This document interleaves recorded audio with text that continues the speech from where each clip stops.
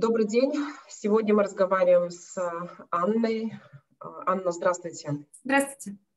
Анна, давайте с вами немножко познакомимся. Расскажите пару слов о себе. Как вас зовут, имя, фамилия? Несколько слов о своей семье. Из какого вы города? Хорошо. Меня зовут Лепешкевич Анна, мне 23 года. Я всю жизнь посвятила музыке. Я из города Минска, закончила лицей при Консерватории, университет культуры и на данный момент учусь в магистратуре в университете культуры. До момента отбытия из Беларуси я была сотрудником филармонии и преподавателем в музыкальной школе. Всю жизнь прожила в Минске. На каком инструменте вы играете? Цимбалы, белорусский национальный инструмент. Очень много ездила по всему миру, представляя белорусскую культуру на различных фестивалях, конкурсах. Являюсь президентским стипендиатом в фонде поддержки талантливой молодежи. Так что всю жизнь посвятила музыке. Здорово. Расскажите про те события, которые случились с вами в августе 2020 года.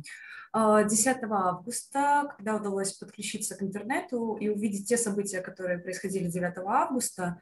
Извините, что перебиваю. Вы 9 августа ходили голосовать? Я 9 августа ходила голосовать, да, но вечером я живу за городом, и я просто вернулась домой, и, учитывая отсутствие интернета, толком была не в курсе происходящего. На следующий день подсказали, как можно через VPN подключиться, что-то посмотреть. Мы увидели с семьей некоторые фотографии, некоторые урывки видео, и я поняла, что оставаться равнодушной у меня не получится. С подругой, имеющей медицинское образование, мы встретились в районе Каменной Горки. Были закуплены основные медикаменты, такие как обезболивающие, бинты, перекись водорода, несколько бутылок воды, стаканчики, для того, чтобы в случае чего можно было оказать какую-то первую помощь. Где-то, наверное, с района Пушкинской мы пешком пошли в сторону Стеллы. И на проспекте Победителей, на автобусной остановке около гостиницы «Виктория», если я не ошибаюсь, это проспект Победителей 52, остановился около 8 вечера. Аня, можно сразу тоже такой вопрос? Вы когда шли с проспекта Пушкина до Стеллы, много людей было? То есть какое было настроение людей? Видели ли вы агрессивно настроенных людей? Нет, это было достаточно светло. Хочется упомянуть, что это еще было то время, когда, наверное, много людей еще не вышло на улицу. На Пушкинской мы, когда шли, уже видели достаточно большое скопление людей. Агрессивно настроенных не было. То есть это были люди, которые были с флагами, с какими-то плакатами, которые стояли, занимали вот эту вот кольцевую территорию на Пушкинской. Остальная часть города, в принципе, была достаточно пустой еще на то время. То есть уже тоже проспект был перекрыт, и мы когда шли, то есть там уже машины не ездили. Там ездил только общественный транспорт, и на улице просто были гуляющие люди, то есть женщины с колясками. То есть агрессия со стороны мирных протестующих? Нет. То есть там, чтобы выкрикивали что-то агрессивное, бросали в сотрудников? Нет. Еще на то время еще сотрудников не было на улице. То есть, опять же, на Пушкинской было, просто начинали люди собираться. Во сколько это было время примерно? Пушкинская, наверное, это было около 19 часов, а уже к проспекту Победителей мы дошли, было где-то около 8. На проспекте Победителей, в районе гостиницы «Виктория», опять же, там вообще не было никого, ни с флагами, ни даже там, с белыми браслетами. То есть там просто были люди, которые вечером вышли прогуляться с ребенком в магазин. Не было замечено там никакой протестной активности. Да? И остановился красный микроавтобус без опознавательных знаков, но на нем, я позже увидела на видео с момента задержания, на нем флаги национальные были на этом бусике. Не национальные, государственные. Из этого микроавтобуса начали выскакивать сотрудники ОМОНа. Мы просто с подругой испугались и побежали. Потому что, когда ты видишь, как начинают задерживать мужчин, я так понимаю, на тот момент еще не было команды хватать женщин, задерживали мужчин. Мы с подругой побежали, я побежала в сторону Стеллы дальше по проспекту, и насколько я успела заметить, за мной не побежали. То есть у меня были волосы собраны в хвост, и я выглядела, наверное, по-девчачьи, то есть и за мной просто не побежали. Но побежали за подругой, так как у нее по такому консервативному представлению достаточно нетипичная внешность. То есть у нее короткая стрижка, у нее есть несколько татуировок, и я так поняла, что ее просто приняли за мальчика, и за ней побежали. Я когда бежала, я слышала, что прохожие говорят: не бегите во дворы, они там. они там караулят, вот. И я, получается, пробежала какое-то расстояние, оборачиваюсь и вижу, что моя подруга лежит на асфальте, что у нее по ноге течет кровь, и над ней стоит сотрудник ОМОНа. Я развернулась, побежала к ним и начала спрашивать, что происходит и почему ее схватили. Я к нему подбегаю, я начинаю спрашивать, что случилось, почему вы ее задерживаете, почему вы ее взяли. Он на меня смотрит и просто спрашивает ее, то есть он не осознавал, что перед ним девушка находится. Он до последнего был уверен, что это парень.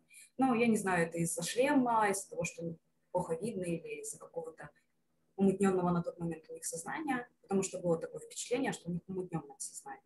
То есть вы, потому что я это слышала часто от девушек, которые рассказывают свои истории, о том, что им кажется, на тот момент им казалось, что с ними что-то не то. Да, такое ощущение, как будто человек находится под действием каких-то психотропных.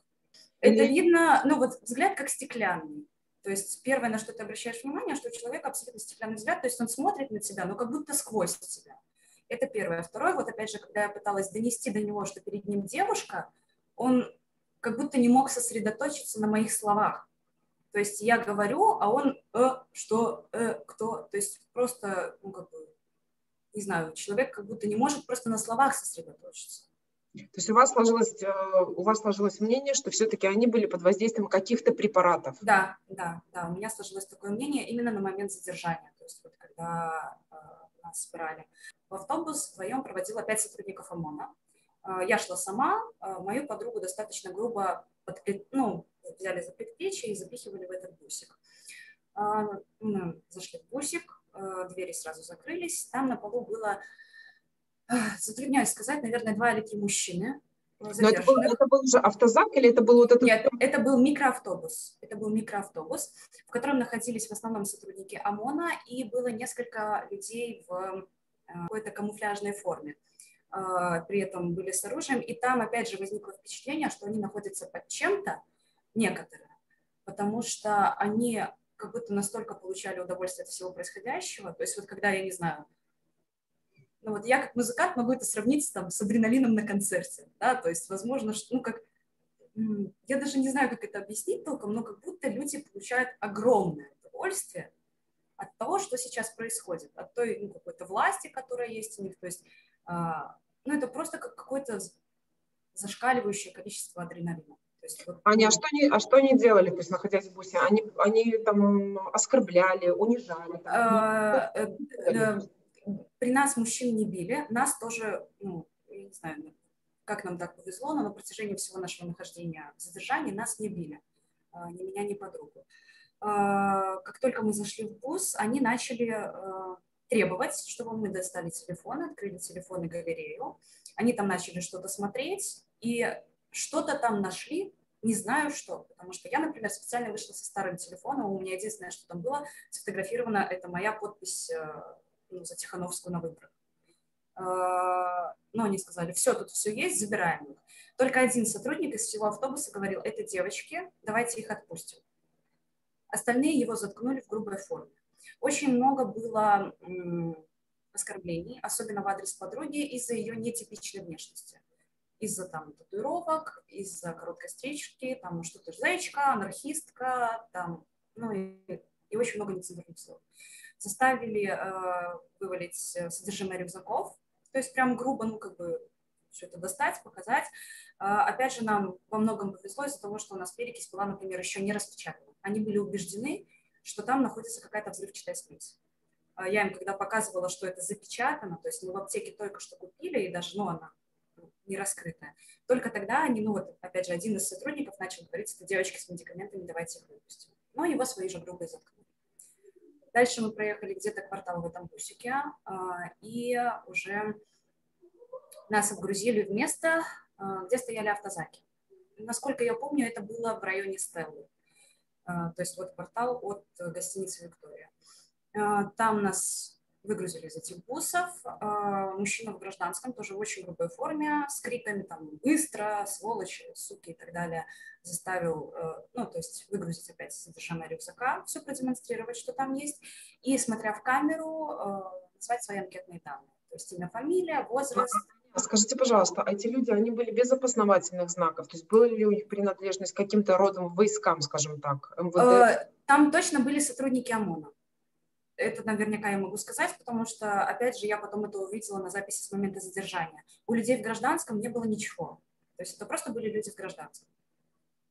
Просто в балаклавах люди гражданские? Он даже был без балаклавы. Это просто был там, мужчина в джинсах, в майке. И он задерживал?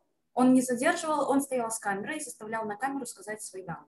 То есть кто представится, Да, кто и что, да, где, да, и где да. задержали? Да. Угу. Вот, то есть никаких у него знаков опознавательных не было. Дальше сотрудники у нас опять проверили вещи, отобрали их и загрузили уже в автозак. В автозак мы с подругой попали в одну камеру. Это эти маленькие камерки. Небольшая камера, где как бы, ты садишься, колени в дверцу упираются, и сверху там небольшое пространство над головой.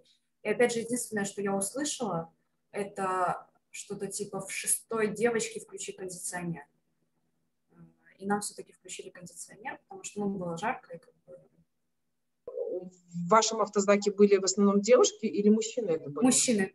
Все были мужчины. Девушек тогда не было вообще задержанных. Какое отношение было сотрудников ОМОН к мужчинам, которые находились в автозаке? Там я не могу сказать, что я что-то видела, потому что мы находились в этой маленькой металлической клетке, но те звуки, которые раздавались за стеной, они были достаточно неприятные, можно так сказать. То есть автозак еще какое-то время стоял, они продолжали его загружать. Это все было, опять же, с криками, матами, со звуками ударов. Мужчин били, да? Да, мужчин били. Но именно это было быстрее, туф, да, там шевели ногами, туф, такие вещи. Вот. Где-то минут 40 мы находились в автозаке, насколько я могу судить о течение времени. И позже нас привезли в Первомайское РУВД.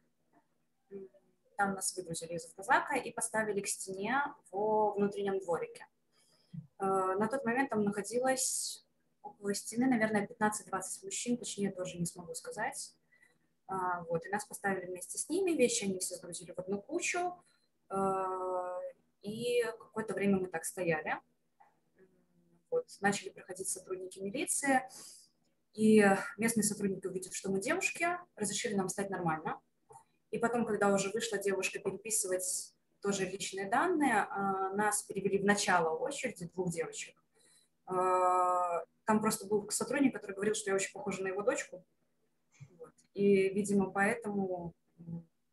В нем какие-то возникли чувства, да? Возможно, да. Вот. Также сотрудники при переписи были очень удивлены. То есть получается, что в Первомайском РУВД вы единственные были 2 девочки, да. а все остальные были мужчины? Все остальные были мужчины. И когда нас уже завели в зал, там уже тоже сидело, наверное, около 20 мужчин. Нас посадили, там завели в спортивный зал, тоже еще раз проверили вещи, разрешили, то есть, те сотрудники, которые были там, они относились достаточно адекватно. То есть они разрешили, опять же, у нас были медикаменты, вода, мы сказали, мы их поставим здесь около входа, чтобы если кому-то понадобилось, можно было взять и оказать кому-то помощь. Они такие, да, типа, делайте, что хотите. Да? Опять посмотрели вещи и отсадили в другой конец спортивного зала. То есть на одной стороне сидят мужчины на скамеечке, на другой стороне посадили нас. Это все продолжалось, наверное, где-то до 3 часов ночи. Постепенно завозили новых мужчин. Местные сотрудники, опять же, хочется отметить, вели себя достаточно адекватно. Они позволили оказать какую-то помощь. То есть я раздала... Раненым, да? Да, я раздала обезболивающее. Был мужчина с черепно-мозговой травмой. Насколько я поняла, они все-таки вызвали ему скорую. То есть его не стали там держать, да, вызвали скорую, разрешили раздавать воду. Когда вода в бутылках закончилась, разрешили тоже выходить в туалет, эту воду набирать. То есть, все было достаточно адекватно. То есть отношение было нормальное, человеческое. Да, там не били, но все мужчины, которые приехали, они почти все были избиты в той или иной степени. Какие раны были? Какие раны вы видели? То есть избитые, это что там, кровь текла? Из того, что я видела, в основном это что-то типа рассадненное лицо, там, разбитая бровь. Очень многие ребята сидели, хватались, за промежность, да, то есть, я так понимаю, били по промежности. Хватались за голову, да, то есть какие-то такие, внешние ранения, да, то, что можно было заметить, это ссадины на лице, ссадины у кого майки там на локтях, на ногах, на коленях. То есть такого рода ранения. Это все продолжалось где-то до 3 часов ночи, потом перестали привозить новых людей. И те сотрудники, которые были, они начали потихоньку уходить. В тот момент, если я правильно посчитала, у нас там было 56 человек в зале, потому что некоторые, кого приводили, их отводили в камеры. И тоже я потом узнала о том, что в камерах было там по 10-15 человек. Вот. А тех, видимо, кому в камерах места не хватило, те оставались в спортивном зале. И в определенный момент, когда те сотрудники начали уходить потихоньку, да, то есть кого-то выводили на составление протокола, и сотрудники начали потихоньку уходить, и они, там, предпоследний сотрудник, перед тем, как уйти, который тоже достаточно адекватно к нам, к девушкам относился, он всех мужчин пересадил на одну сторону спортивного зала. То есть там уже было так много народу, что они как бы не влазили на одну скамейку, и кто-то, ну, просто перетусовался к нам. Вот. Они отсадили всех мужчин в одну сторону спортивного зала, а нас оставили на другой стороне. То есть опять пошло вот это разделение, что там 54 мужчины с одной стороны, и мы вдвоем с другой стороны. Я так понимаю, это было сделано из-за того, что они знали, что сейчас придут бить, и чтобы нас не тронули, они нас отсадили в другое место. Нас и одного парня, которому спину повредили при задержании. Он встать не мог. И где-то в 3 часа ночи, когда в этом спортивном зале остался 1-2 сотрудника местных, начали заходить люди в черном обмундировании, очень похожим на форму ОМОНа, но без каких-либо опознавательных знаков. То есть просто ребята в черном, ну, если из сотрудников милиции там есть кто-то помельче, кто-то пополнее, то там все, как на подбор, там 2 метра, здоровые такие бугаи. Вот, они зашли. Я, насколько помню, они еще несколько человек впихнули в этот спортивный зал, среди которых тоже была девушка. У девушки была найдена милицейская дубинка. Они у нее долго выспрашивали, откуда это у тебя, кто тебе это дал. Мы дали ей попить воды этой девушке, и они ее потом забрали. Я позже увидела, то есть я все время как бы думала о том, что эта девушка встала, но я позже увидела, что она жива. Хотя бы, ну, где-то минуты 2, по-моему, что, ну, она жива. Вот. И зашли эти люди в черном, сказали всем встать, мы встали, они сказали всем мужчинам, не всем мужчинам, просто сказали развернуться всем лицом к стене. Все мужчины развернулись, мы остались стоять, как стояли. Один подошел, типа, что с этими делать, другой махнул, типа, фиг с ними, пусть садятся. Мы сели на скамейку, а мужчин поставили на кости, у них это называется, на колени и на локти. На колени и на локти, при этом, ну, нельзя опираться на предплечье, на голень. То есть ты стоишь просто, ну, на костях. И начали избивать. Избивали ногами, руками.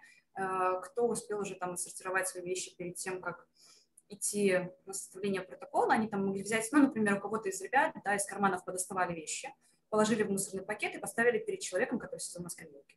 Они могли этот пакет подойти взять, вытряхнуть из него все содержимое, найти, например, браслет, спросить, чье это, там сказать, ах ты, скотина, такой умный, да, свободы хотел, и начать бить его жестче.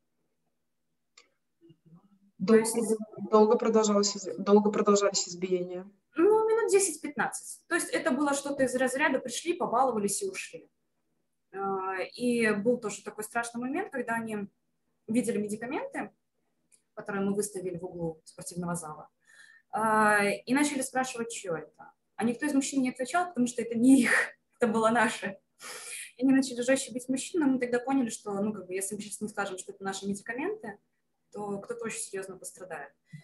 Кстати, мы сказали, что это наше, на нас, ну, так набычились, типа, что самые умные, в медсестер поиграть решили, типа, что дома не сиделось, но, опять же, не тронули, как бы, ну. Потом они ушли, видимо, когда набаловались, и зашла уже... Аня, скажите, пожалуйста, они, вот как вы думаете, у них был какой-то приказ избивать? Почему-то они заходят в зал, где находится там 50 плюс мужчин, и начинают просто так их избивать? Это приказ или это какие-то садистские наклонности у этих людей? Мне кажется, это и то, и другое. Это, ну, знаете, это выглядело как будто... Как ребята вышли мячик попинать, да, поиграть в футбол, как развлечение. То есть такое было ощущение, что им, наверное, сказали, там, людей надо проучить. А как проучить? Вы уже решите сами. То есть я думаю, ну и было видно, что местные сотрудники их милиции тоже боялись. То есть тот парень один, который остался, он просто уткнулся носом в телефон и делал вид, что ничего не происходит. То есть он боялся сам на них посмотреть. Как бы, опять же, кто это конкретно? Ну, то есть просто ребята в таких черных доспехах. Сколько их было человек? Около 10, наверное, чуть больше, 11-12, где-то так. То есть вот от 10 до 15. Били сильно? Я бы сказала, что, опять же, это было больше как развлечение. То есть, не знаю, насколько у них была цель кого-то покалечить, не думаю, что была такая цель. Но они подходили, вот стоит мужчина и так, ну, знаете, как бы пинает играющих. То есть, даже не сказать, что в этом была какая-то злоба. Просто как развлечение. Как прийти и побить грушу боксерскую. То есть, ну, Аня, а они, как вы думаете, это белорусы? я не знаю. Не могу сказать. Ну вот вы же слышали, может быть, какой-то акцент был слышен там. Нет, чистый русский язык, все парни европеодные, славянской наружности, то есть не было темнокожих, как бы, все светлые. Они, значит, в течение 10 минут избивают мужчин, и что Да. потом происходит? Потом они уходят. Потом они ушли, они просто ушли. Мужчины остались стоять на коленях, то есть на локтях, на коленях, и начала заходить новая смена, я так поняла. И они уже зашли с дубинками, там было 2 таких неприятных полных мужика, которые чувствовали свою власть безнаказанность, и они мужчин, то есть не сразу позволили им как-то сесть. Они по очереди мужчин, если те себя вели хорошо, клали лицом в пол, и уже до утра все мужчины пролежали на полу лицом в пол. Нам, опять же, было позволено остаться сидеть на скамейке, но эти сотрудники уже не разрешали там, ни в туалет выйти, ни воды попить, то есть уже все. Они тоже там ходили, поигрывали дубинками, чуть что-то им не нравилось, они опять ставили человека на кости и могли там дубинкой по спине. Было страшно. Было страшно, да. То есть до того момента, как пришли эти люди бить, было нормально. То есть было такое ощущение, что нас сейчас до утра поддержат и отпустят всех. У всех ребят были руки связаны. Не у всех, несколько человек, наверное, человека 3-4. И да, у них были руки стянуты стяжками, и уже так, то есть руки синели, там достаточно сильно все это было стянуто. Что происходит дальше? То есть вот приходит новая смена, то есть вы все находитесь в спортивном зале, при этом вам не дают ни попить, ни поесть, вообще ничего, то есть вы находитесь в течение времени без воды, без еды, без возможности в туалет сходить. Да, до утра мы так находились, периодически приходили сотрудники, брали по 1, по 2, по 3 человека и выводили составлять протокол. То есть с вещами наружу. Но просто еще тоже вот это состояние неизвестности, тебе не говорят, мы ведем составлять протокол. Тебе говорят вещи и наружу. Да, то есть что происходит, непонятно. И они отсортировали тех, кто уже составил протокол, их клали на пол лицом в другое место, да, тех, кто как бы еще не составил, они там лежали в другом конце зала. Потом позже нас вывели, наверное, человек 10 и повели куда-то на 4-й этаж фотографироваться. До этого ночью тоже фотографировали в этом зале, и потом еще отдельно повели на фотографию. По-моему, это был 4-й или 3-й этаж. Это все было лицом в пол, это все было руки за спину. То есть оглядываться, смотреть, что происходит, не было никакой возможности. Нас там поставили вдоль стены, и в тот момент появилась какая-то женщина, которая начала спрашивать, почему эти люди так стоят, они что, какие-то преступники, что они такого сделали, почему они в таком положении. Да, почему это была женщина, сотрудница РУВД? Я не знаю, не могу сказать. Я просто слышала женский голос, потому что я в это время упиралась носом в стенку. Вот. И я так поняла, это женщина, то есть она... Потом уже появилась, судя по всему, другая женщина, которая принесла сухарики, и которая из туалета набрала воду в бутылку, и принесла, раздала там сухарики и попить. И при этом тоже там кто-то сначала отказывался, она тихонько говорила, что вы берите, потому что когда вы сможете поесть в следующий раз, непонятно. Мой протокол составляла капитан милиции Лялина, Первомайского РУВД. Лягина? Лялина. Лялина. Да, Лялина. В протоколе было написано, что я была задержана на проспекте Машерова в 20:40, что я выкрикивала лозунги «Живая Беларусь», «Стоп, таракан», «Уходи» и прочее. И все это было записано с свидетелей Рябикова, и Евменчикова. А вы знаете этих людей? Нет, я не знаю этих людей, я их не видела, я об этом говорила на суде. Они просто написаны у меня в протоколе. Я потом приходила в суд Первомайского района, фотографировала свое дело, чтобы подавать обжалование. Вот, со слов Рябикова и Евменчикова буду записывать эти слова, что я шла в толпе людей, что я выкрикивала лозунги. Эта капитан милиции обращалась со мной жестко. Мне не было позволено связаться с родителями. Когда я спросила про адвоката, мне сказали, сядешь на 6 лет, будет тебе адвокат. Она говорила, что из-за таких суп, как я, менты на улицах погибают, и честные порядочные парни проливают кровь. И когда она у меня в рюкзаке увидела этот маленький ножичек, которым мне было позволено пытаться разрезать стяжки на руках у парней, она его раскрыла и наставила на меня. Потом она его отбросила на пол, этот нож, тоже вывалила мои вещи. Это все делала вот это Лялина, да. Ну, она, не сказать, чтобы она оказывала какое-то прямое психологическое давление, но, например, она записывает мое место работы, я диктую школу музыкальную, в которой я работаю, и она говорит, ну, придете, потом скажете, останетесь вы там работать или нет. То есть, ну, какие-то такие вещи, да. Был обыск, то есть на тот момент мужчины нас не обыскивали, да, потому что, ну, как бы, наверное, не было какой-то понятия порядочности какой-никакой. Вот. Она меня обыскала, срезала все шнурки, ну, то есть как это делается. Опять была перепись вещей из рюкзака. У меня была белая ленточка, она ее тоже там швыряла по всему кабинету. Ну, то есть оказывала давление. В протоколе я написала, я его подписала, но я дописала в правке, что я не согласна с показаниями свидетелей, что этого не было, что мы шли не в толпе людей и что никаких лозунгов я не выкрикивала. Единственное, что я, ну, под этим психологическим давлением я не заметила, что там адрес не был указан, адрес задержания. После этого она меня вывела лицом в коридор, руки за голову, там уже стояла моя подруга, у которой все прошло более гладко, которая, ну, подписала протокол, и ей разрешили связаться с родителями. Это ваша подруга, с которой вы были задержаны? Да, да, да. Мы с ней все время находились вместе. То есть это тоже хорошо, что нас как бы не разлучили, так сказать. Позже нас привели опять в этот спортивный зал. Там все оставалось без изменений. Ну и после этой лялиной у меня случилась истерика. То есть потому что вот это вот давление с ее стороны. То есть до этого мы с подругой держались, а тут я уже расплакалась. И то есть, вот, тяжело. Потом, насколько я поняла, нас должны были отвезти на суд. Но они там что-то напутали, и нас повезли на Окрестина. Они по дороге забрали нескольких судей, тоже, насколько я поняла, и привезли нас на Окрестина. На Окрестина нас выгрузили, мне на тот момент было очень плохо, потому что мы еще попали в аварию.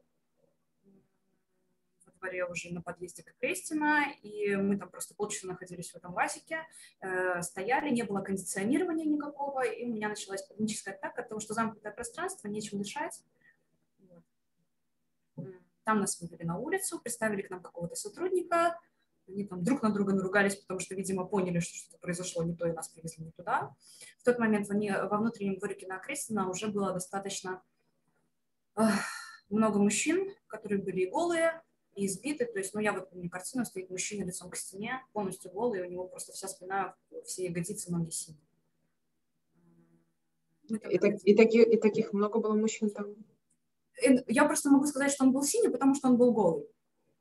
Те, кто были, да, те, кто был в одежде, ну, не знаю. То есть, вот, ну, конкретно перед глазами есть вот эта вот картинка, да, что там какие-то вещи на столе разбросаны, и вот мужчины стоят около стенки. Там мы какое-то время простояли с каким-то сотрудником, которого к нам приставили. Потом уже за нами приехал какой-то микроавтобус, и нас опять отвезли в Первомайское РУВД. В Первомайское РУВД нас привели в комнату ожидания. В комнате ожидания находилась женщина около 50 лет, мальчик, задержанный с утра за расклеивание листовок, ему, по-моему, 19 лет было, и девочка примерно моего возраста, которая была задержана 8 августа, она была независимым наблюдателем. Ее задержали, она там находилась. Какое-то время мы там пробыли, и потом нас все-таки уже повезли на суд. Суд Первомайского района. У меня судья был Трусевич. Суд у меня был коротким. Я плакала, говорила, что этого всего не было. Вот, но он опирался на показания Рябикова и Ельменчикова, которых не было на суде. Вот. И мне было назначено 6 суток. Потом я вышла на коридор, там сидела с сотрудниками милиции с Первомайского РУВД и ждала, пока закончат судить подругу. Вот. Ее вывели, ей дали 5 суток. Вам 6, а ей 5? Да, и потому что она совсем согласилась, а я нет. То есть, понятно. Да, я сказала, что этого всего не было, что это неправда. Угу. Нас опять посадили в микроавтобус и опять привезли в эту комнату ожидания в Первомайском РУВД. Там мы находились какое-то время. Там у девочки, которая была задержана 8 августа, был один сотрудник, который очень по-человечески к нам относился. Он позвонил родителям этой девочки, ей привезли еду. То есть у нас там были какие-то, хоть что-то у нас было. Там было немного теплой одежды, то есть она отдала свои штаны моей подруге, потому что та, опять же, была в шортах. И этот же сотрудник, он принес нам плед, принес какую-то штору, мы ее постелили на пол, просто, чтобы лечь хоть как-то поспать, потому что уже там больше суток весна, было тяжело. Он к нам относился достаточно по-человечески. И уже вечером он к нам заходит, говорит, мне надо везти вас на Окрестина. У меня приказ везти вас на Окрестина. Молитесь, чтобы там не было мест, и я сделаю все возможное, чтобы вы остались здесь со мной. Вот. И он нас, потом уже вечером он пришел в полном обмундировании, то есть у него был там дубинка, бронежилет, шлем, и нас начали грузить в микроавтобус, всех, кто там находился, то есть нас 3 девушек, парня вот этого и женщину, в микроавтобус, и он сказал, что все, я ничего не могу поделать, у меня приказ везти вас на Окрестина. Женщина, которая была, она начала плакать, потому что, я так поняла, она уже побывала на Окрестина, то есть какое-то время она там пробыла, ее там били по ногам, она около 6 часов около стены простояла, то есть у нее началась истерика от того, что она поняла, что она сейчас туда вернется. Нас загрузили в этот микроавтобус, там было достаточно адекватное отношение, и опять же этот сотрудник, у нас было несколько машин сопровождения, и достаточно интересно, что я слышала по рации, что их предупреждают о том, что они едут защищать свою жизнь. То есть формат тех сообщений, которые им передавался, был таков, что весь город стоит в баррикадах, что люди бегают там под Окрестина с коктейлями Молотова, чуть ли не нападают на всех подряд, что вообще творится какое-то зверство. И, то есть сотрудники, которые нас перевозили, были уверены в том, что их и наши жизни находятся в опасности. Вы это сама видели, находясь, да, допустим, в машине? Нет, то есть вы видели, что происходило на улицах Минска, находясь в машине, или нет? Улицы были пустые. Все пусто было? Все пусто было. Все было пусто. И тоже этот сотрудник, то есть сидит один спереди с автоматом, и он спрашивает этого доброжелательного сотрудника, какое оружие можно применять. Этот сотрудник говорит, что никакого, с нами гражданские, мне моя жизнь дорога, если что, мы просто разворачиваемся и везем девочек обратно. То есть, но все равно у них было настроение, что они находятся в опасности. Даже когда мы подъезжали к Окрестина, да, то есть они там напряглись, типа, вот, готовьтесь, сейчас будет Окрестина, люди баррикады строят. А в результате этот сотрудник выглядывает в окно, тут одни родители. Тут нету никаких ни баррикад, ничего. Тут стоят одни родители, которые ищут своих детей. Вот. В результате нас завезли на Окрестина. Там, затрудняюсь сказать, какой этаж. Это был точно ЦИП. По-моему, нас проводили на 2-й этаж. И опять же, я думаю, что нас не били просто из-за того, что этот сотрудник все время находился рядом с нами. Он от нас не отходил до того момента, пока нас не повели в камеру. И он... Я не знаю, почему ему не удалось связаться с родителями, но он у нас записал контакты всех наших родителей. То есть мы там стояли тоже носом к стене, он там подходит, девочка его просит, типа, можете, пожалуйста, позвонить моим родителям? Он говорит, да, давай я сейчас запишу. Мы так по очереди попросили его записать контакты наших близких. И он подходит там, к 3-му человеку и говорит о том, что меня мои же убьют. То есть... Но он связался с родителями? Или... Нет, я потом у отца спросила, он сказал, что нет, ему никто не звонил. Мало ли какие могут быть причины, но в любом случае, да, человек как бы хотел помочь. Вот. На Окрестина был досмотр. Женщина, которая досматривала, она тоже была немножко в шоке. То есть она спросила у меня, сколько мне лет. Я ответила, что 23. Она тоже, у меня сын столько же. Привозят одних детей, одних детей. То есть, ну, она была в достаточно таком немножко шоковом состоянии. Это сотрудник, да, была? Да, это сотрудница была. Была беседа с медиком. Поскольку я уже достаточно давно принимаю антидепрессанты, то ну, как-то мне удалось убедить оставить себе 3 таблетки. 3 или 4 таблетки в камеру взять. Но она сказала, там, ты никому не показывай, они должны лежать у тебя в кармане, потому что их у тебя отберут. Опять был досмотр вещей. У меня очень плохое зрение, я на тот момент находилась в линзах, и я попросила забрать очки в камеру. Мне ответили, суки, не положено читать, но все равно ничего не будет. Очки взять не разрешили. В результате все, что удалось принести в камеру, это 4 таблетки, упаковку бумажных носовых платков и копию переписи вещей из Фрунзенского РУВД. Копию протокола и переписи вещей. Опять же, тот сотрудник, который нас сопровождал из РУВД, он, не знаю, как и что он сделал, но благодаря ему нам удалось принести пакет с передачей, которую вот родители привезли девочке, задержанной 8 числа. То есть там тоже были какие-то средства гигиены, были там зубная паста, хлеб, ну, хоть что-то, печеньки, ну, что-то было. И нас отвели, я помню, поднялись на этаж выше, я тоже не знаю, какой это был этаж, наверное, 3. Довели до двери камеры, открыли дверь камеры, и мы увидели там больше 30 человек в 4-местной камере.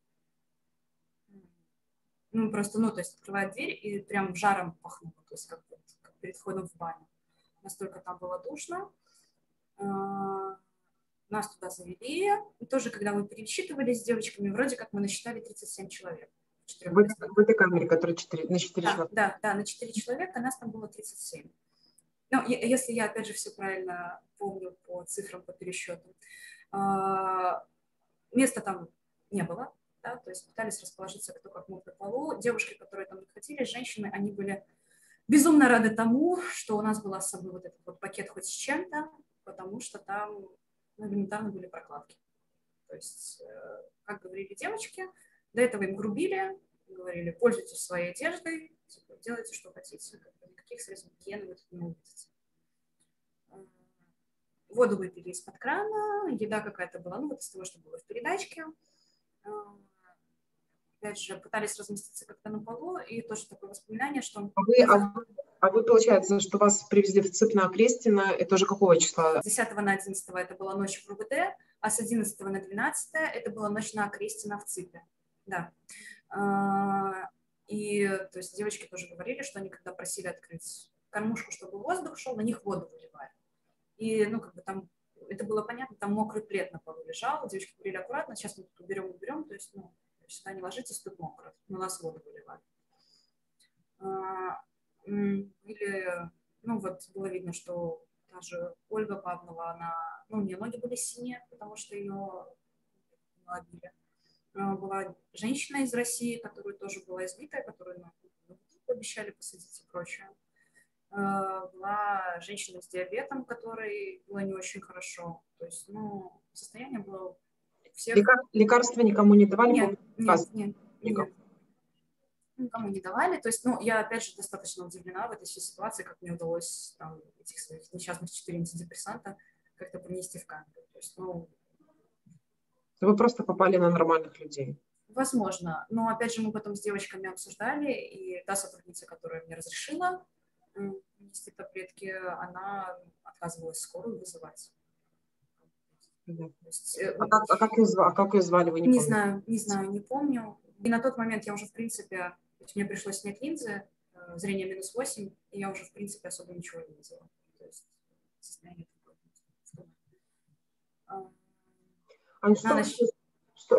Что вы слышали, вот, находясь на Крестина? То есть были ли побои мужчин, были ли крики, были ли... Были? Да, были. Такое было. Я не могу сказать, что конкретно звучало, потому что это состояние такое, когда ты сам, ну, как бы проваливаешься в сон, да, то есть ты сам находишься в таком достаточно полубредовом состоянии, и просто ты проваливаешься в сон и просыпаешься, ну, как-то не до конца от вот этих криков. Крики были ужасные. То есть мне очень сложно представить, что надо делать с людьми, чтобы они издавали такие звуки. Это продолжалось каждую ночь или это было однократно? Я на Крестина пробыла только одну ночь. На следующий день нас перевезли в Жодино, поэтому я не могу сказать. Это, ну, звуки были ужасные. Просто, и, насколько я поняла, они были и из коридора, и из внутреннего дворика. То есть били везде? Ну, по моим ощущениям, да. То есть то, что как бы было, слышно было везде. То есть это были те звуки, я помню, я пыталась уши зажимать, но как бы, ну, от этих звуков было... Не помогало. Да, от этих звуков было не спрятаться. Как вы расположились в камере, если у вас было так много людей, то есть 35? Я спала на тумбочке. На тумбочке?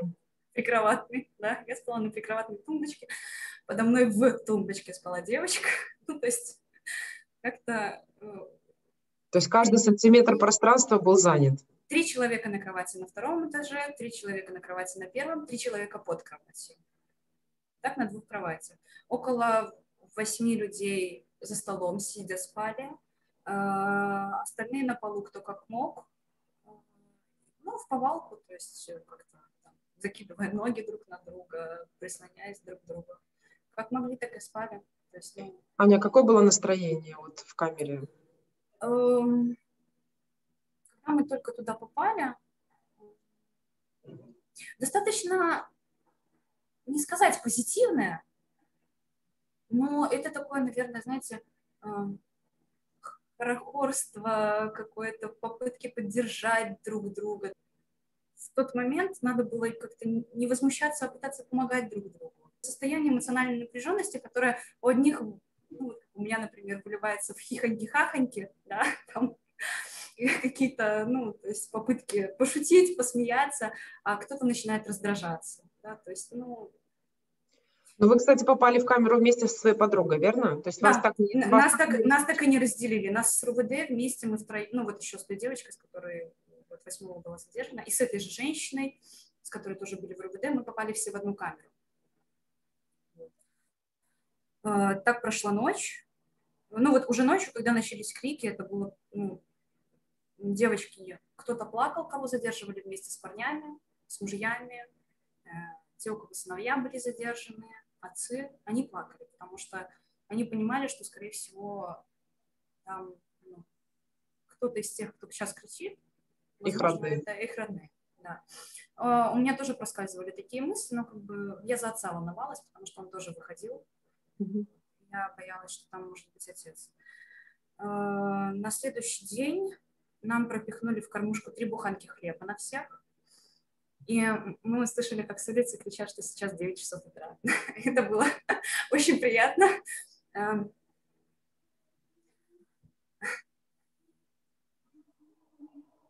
Сейчас. Это были слова свободы. Извините.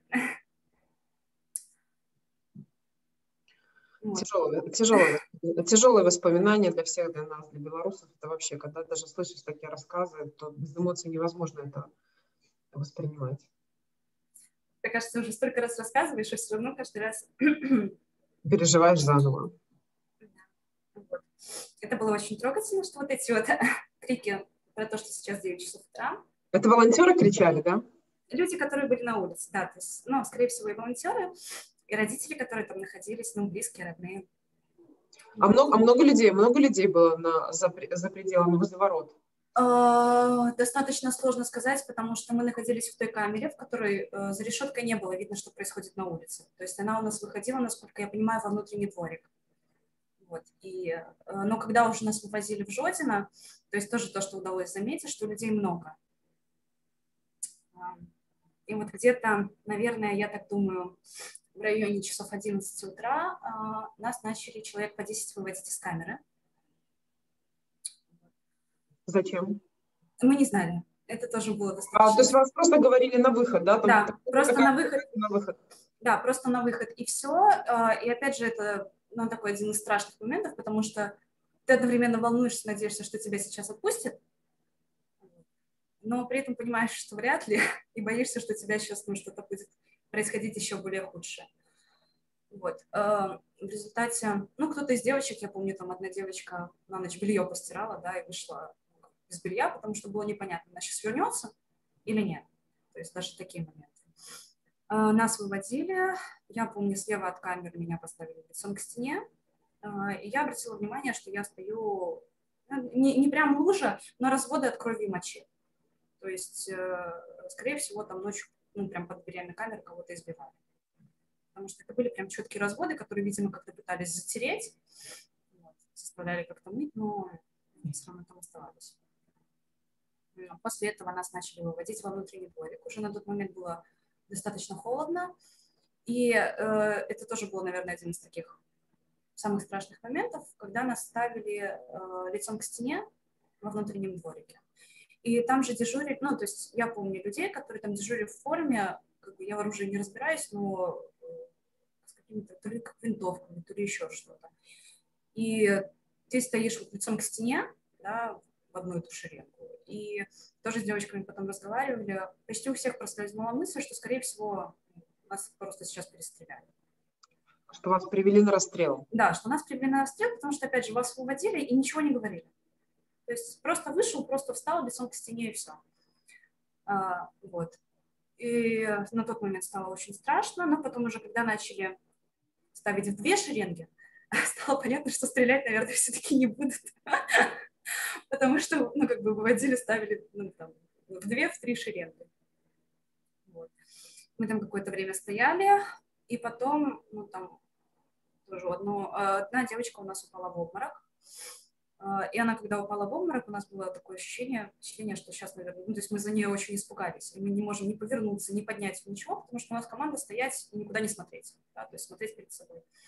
Она упала в обморок, мы за нее очень переживали, но все-таки мы увидели, что к ней сотрудники, я так поняла, это были уже не местные сотрудники, не сотрудники Окрестина, они оттащили ее в сторону, они дали ей попить, они как-то привели ее в чувство. Мы тогда уже поняли, что как бы, ну, то есть, значит, нас здесь, скорее всего, там не бить не будут, ну, то есть все будет более-менее нормально. И тогда мы начали разговаривать. Мужчины почти все в то время стояли на коленях, то есть тоже как бы было плохо видно, но они почти все стояли на коленях на земле. Одна женщина начала плакать, ее подошел к ней сотрудник в оливковой форме, насколько я помню. Она начала ему говорить про то, что вот, у меня сын, его, наверное, со мной задержали, он, наверное, там, что с ним, где он. И было видно, что этот сотрудник, а он ее стоял, ну, он ее начал утешать, и он стоит, и было видно, что у него у самого такое какое-то непонимание в глазах. То есть, типа, как, ну, то есть все нормально, все должно быть хорошо, не переживайте, так все будет хорошо, все будет хорошо. Она стоит, как хорошо, типа, я слышала, тут ночью людей пытают. Где, ну, как бы, что с сыном, что с сыном. Вот. После этого нас начали загружать, ну, это уже не автозак, это как называется, машина для внутреннего пользования служебного. Вот. У нас там оказалось где-то около 50 женщин. Сначала сотрудники, то есть мы заполнили скамейки наполовину, 2 сотрудника ОМОНа, это был ОМОН, говорили, типа, садитесь дальше на пол, садитесь дальше на пол. Но зашел, я так поняла, там вот начальник этих 2 парней, он сказал, типа, нет, пусть женщины садятся нормально. Мы там еще какое-то время простояли, наверное, часа 2. Я так поняла, в это время загружались остальные машины для того, чтобы ехать в Жодино. И этот сотрудник, он сам начал с нами разговаривать, и он тоже был удивлен от того, что там не сидят проститутки-наркоманы. Да? Потому что он предложил нам игру, когда мы уже ехали, что каждый представляется по очереди и говорит, чем он занимается. И... Это пока вы ехали до Жодина, да? Да, это пока мы ехали до Жодина.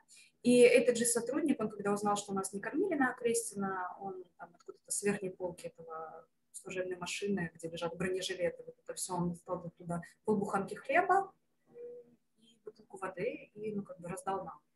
То есть с едой.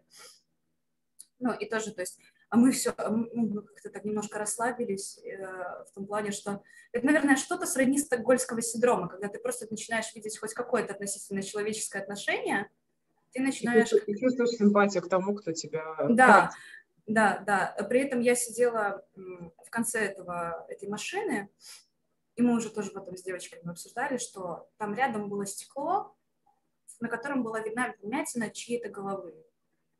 И то есть вот сейчас этот человек, да, вот этот сотрудник, он там тебе воду дает, а неизвестно, может, он вчера убил кого-то. Ну, то есть вот такое понимание потом пришло.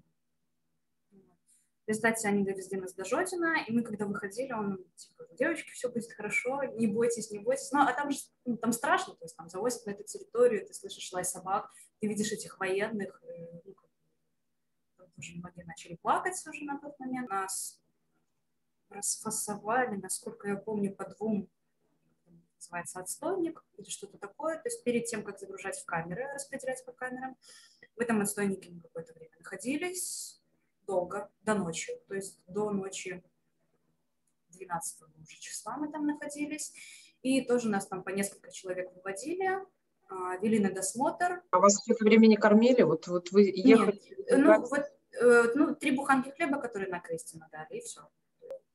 Потом тоже был еще один такой страшный момент, который, наверное, под воздействием каких-то фильмов о войне нас загнали в большую душевую кабину. То есть такая, как душевая камера, ну, как в бассейнах такая вот большая душевая.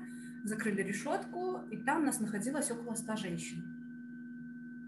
И на тот момент тоже возникло ощущение, потому что нам же не говорили, что мы вас там в камеру ведем, мы вас ведем туда. То есть просто руки за спину, мордой в пол и вперед. И мы находились в этой душевой, и было сейчас такое ощущение, что уже, наверное, сейчас газ пустят. То есть, камера.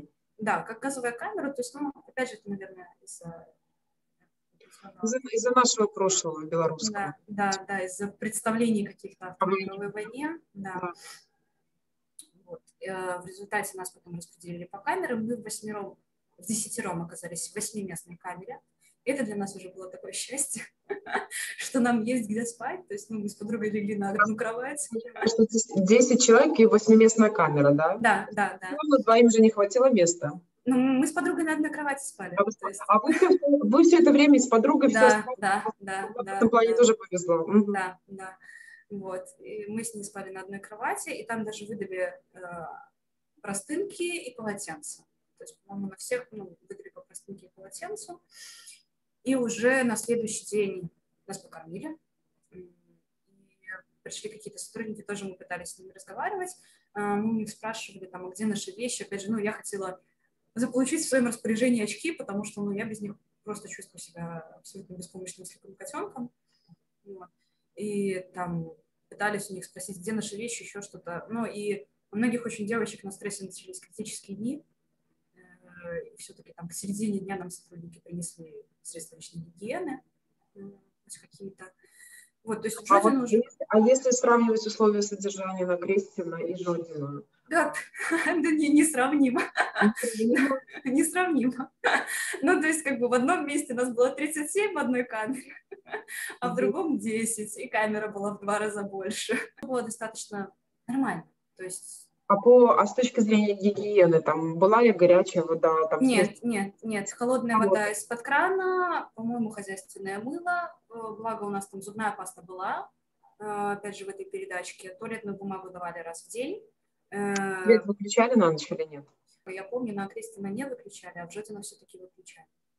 И, в Жодина не было такого, что у нас там в 6 утра, всем подъем, да, на кровати не садиться, этого не было. То есть мы днем могли там полежать, поспать, и как-то более-менее адекватно. И потом уже 14 числа сначала вывели одну девочку, тоже не сказали, куда ведут, что происходит. Вывели одну девочку, она вернулась, наверное, часа через 1,5. И начала рассказывать, что она была у следователя. Вывели одну девочку, она долго была, потом вывели вторую, а потом уже опять начали выводить по 10 человек. И мы начали слышать, что на коридорах очень шумно. То есть у нас, когда выводили, там уже было много людей, и мужчин, и женщин. То есть они просто таким потоком водили к этим сотрудникам милиции, садились, тебе говорили, согласен или не согласен, или возвращаешься в камеру. Понятное дело, в камеру обратно никто не хотел. Вот, все подписывали. А вас водили на прогулки в Жодино? Нет. То есть за все время ни разу А душ можно было принять? Нет, тоже нет. То есть на прогулки не ходили, душ нельзя было принять. То есть вы мылись только в умывальнике, который находился в камере. Холодная вода, хозяйственное мыло, туалетная бумага была, ну, была еще зубная паста и щетка, правильно? Да.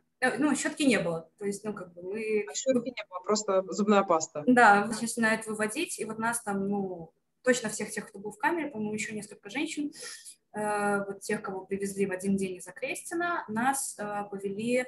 Мы начали просить, чтобы нам показали склады с вещами, чтобы мы могли найти свои вещи. У них там был такой бардак, наших вещей нигде не было, и тогда мы поняли, скорее всего, что наши вещи на Окрестина.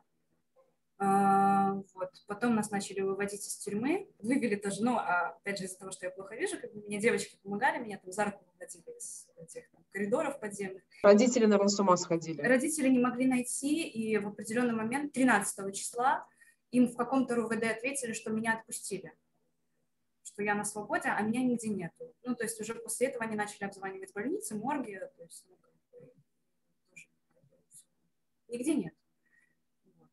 И они по очереди дежурили. Один на Окрестина, второй на Жодино. И они вот так вот менялись.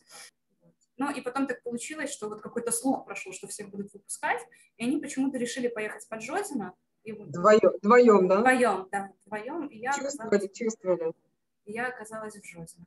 И я помню, что я выхожу, там сразу кто-то с каким-то цветочком подлетел, там этот цветочек впихнули в руки, там начинают: чего вы хотите? Поесть, попить, покурить, что вам дать, там, выпить, у нас все есть. А я стою, ну, я такой жуткий кофеман, и я просто стою: кофе, мне, пожалуйста, кофе.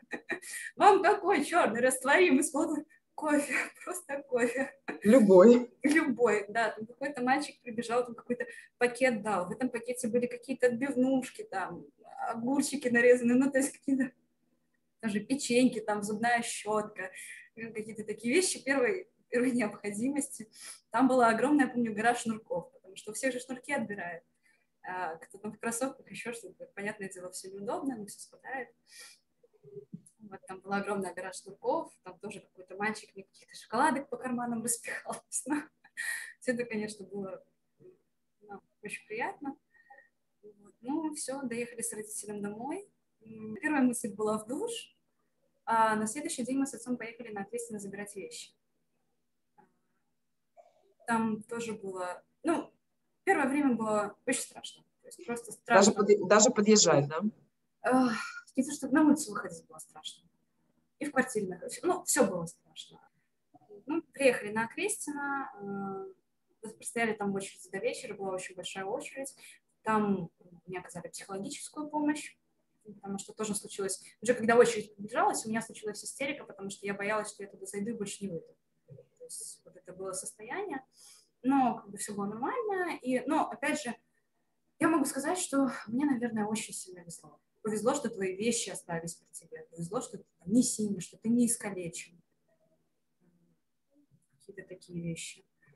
Ну, в дальнейшем было обжалование, был суд в Минском городском суде, направили на пересмотр опять в Первомайский суд, но там так и не состоялось заседание суда, то есть, я не знаю, я так понимаю, истекло за истечением срока действия, да, там сколько, 2 месяца. Вот. Ходила в Следственный комитет как свидетель, применению силы со стороны органов насилия. Правоохранительных органов? Да.